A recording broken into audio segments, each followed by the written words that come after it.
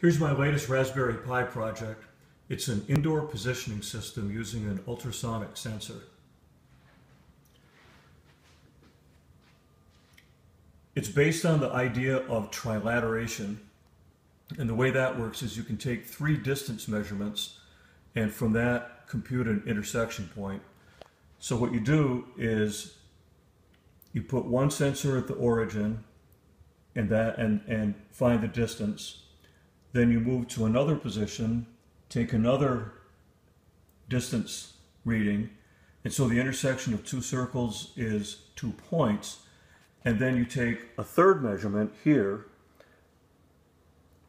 and then the intersection of all 3 circles is the point. And what you do is you write the equation of the 3 circles, and then through simultaneous equations you solve them to get 2 sets of coordinates, and then you run a check against the third equation to figure out which one is the correct one. Here's what the math looks like. I'll leave it as an exercise to the student to go through all this. It's just basic algebra. It gets a little tedious. When you get all done, here's what the y-axis coordinate point equations look like. And that's fairly readable, you know, by a human, but a machine can't read that. So I had a little bit of trouble converting that to a machine readable form, as shown here on the top with all the nested parentheses. So that took a while, but I finally got it. Over here on the Raspberry Pi,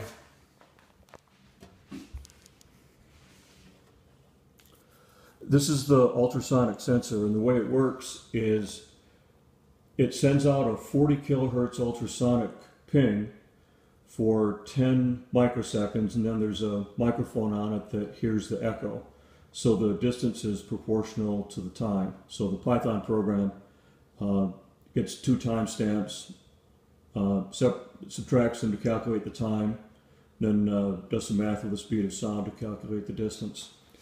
The sensor puts out a 5-volt output signal, which is too hot for the Raspberry Pi. So I create a voltage divider. I got a resistor here and here, and then I take the signal off that and send it to the Raspberry Pi.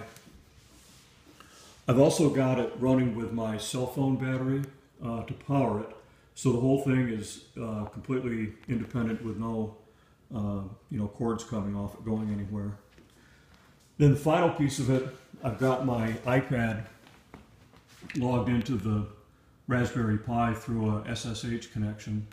So I've got the program loaded up. Let's run it and we'll see how it works. What I've done is I've got a target, just a cardboard box. Ultrasonic sensors need to have hard surfaces, and they need to be a certain minimum size, and I guess this box meets that requirement. And so, and I've got the Pi set up at the origin.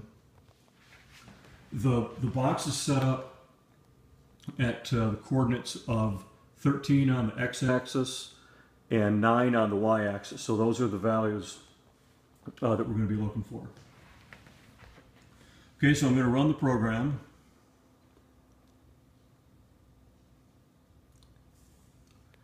And what it asks you to do first is to set the sensor at the origin and then hit any number key. So I'll do that now.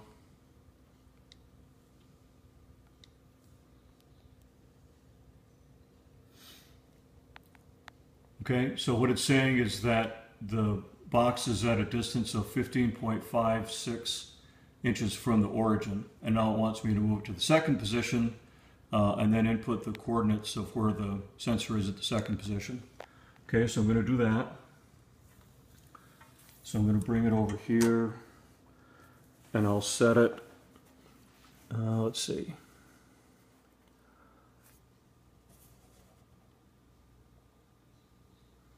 I'll set it at x equals 16 and y equals 2. And it's important to get this kind of as accurate as you can.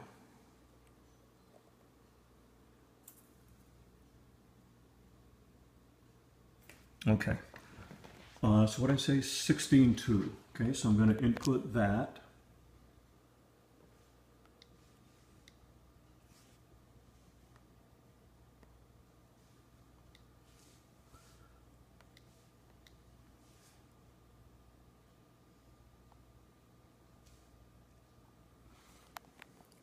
And what it's saying now is the distance from the sensor to the box is 7.67 inches. Okay, and now it wants me to move it to a third position, so I'll do that and repeat the process.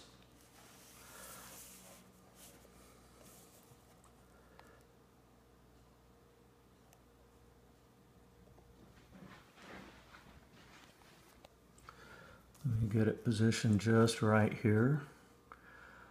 So I'm going to have the sensor at 19 on the X and 12 on the Y. Okay, 19 and 12. Let me get this thing positioned accurately. All right. I'll come over here.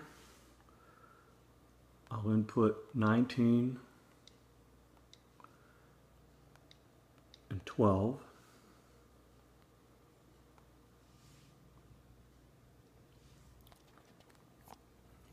So it did the trilateration calculation, and what it's saying is the target coordinates are at 12.74 and 8.94, which is just about perfect, right? Because I set the thing at, I set it at 13 inches on the X, and the positioning system says 12.74, at 9 on the Y-axis, and I got 8.94. So it found it within, well, about 1/4 of an inch, which is pretty good. Okay, so there you go. That's my latest Raspberry Pi project. Indoor positioning system.